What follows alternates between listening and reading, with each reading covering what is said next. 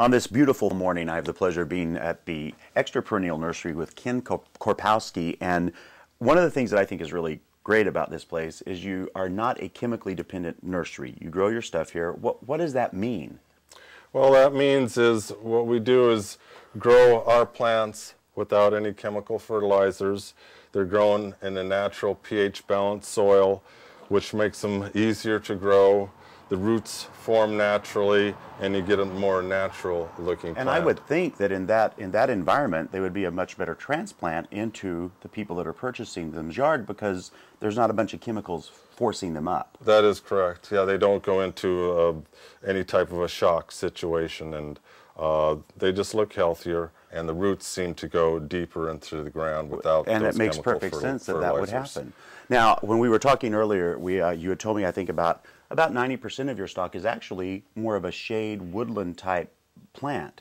And you and your lovely wife picked out some great examples here. So I want to start over here and just give me a little information about these things. These are some gingers, are they not? Yeah, these are actually the wild gingers.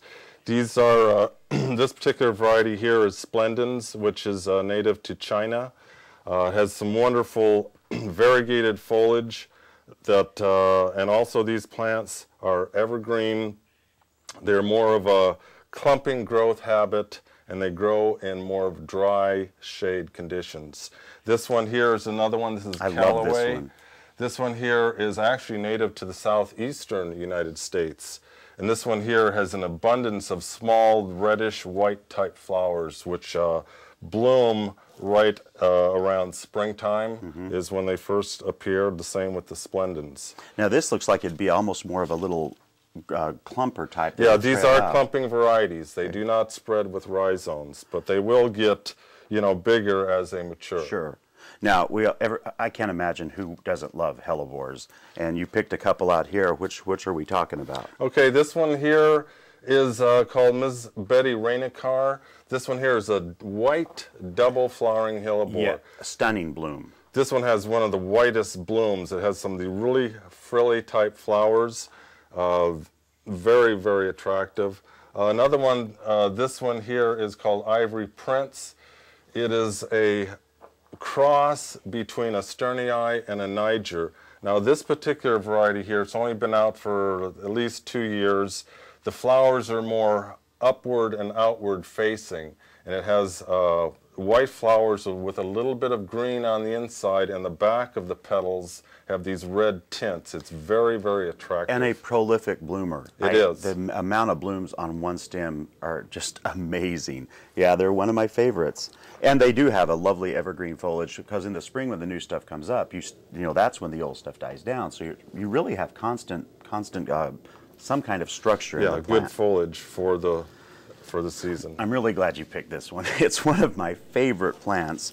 And tell me a little bit about it. Okay, this plant here is commonly known as the black mondo grass. As a matter of fact, it is not a grass. It is actually in the lily family.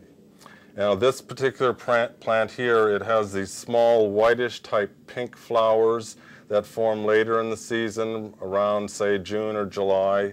And after they flower, they set these little berries on them, which come up, form green, then they turn black, and they last all the way through winter into the next year.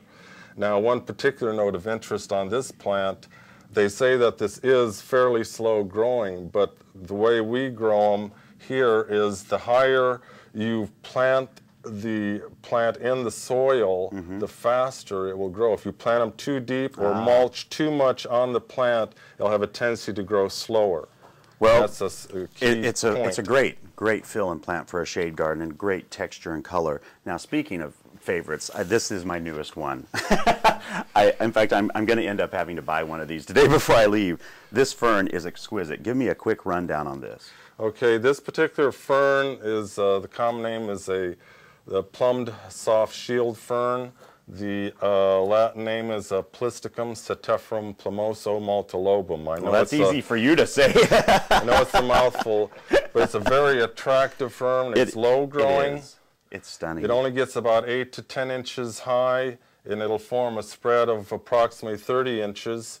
It is evergreen, as we've discussed. It has a tendency for the ends of the fronds to curve at the ends, which makes it very, very attractive. But one of the key features on this particular fern is that the new fronds, as they unfurl, will unfurl pure white as they come up. It's a stunning, stunning creature. It is. Well, Ken, I can't tell you how thrilled I am to have finally gotten to meet you and come out to your nursery.